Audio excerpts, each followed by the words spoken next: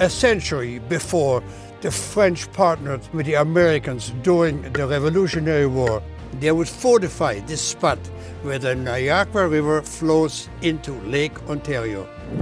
Protecting the main artery into the Great Lakes and western frontier, Fort Niagara would play an important role in the struggle of France, Great Britain and the United States for control of the region. Fire!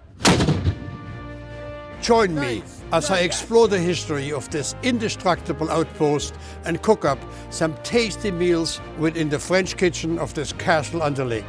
Oh yeah. That's so good. All this for a taste of history from old Fort Niagara.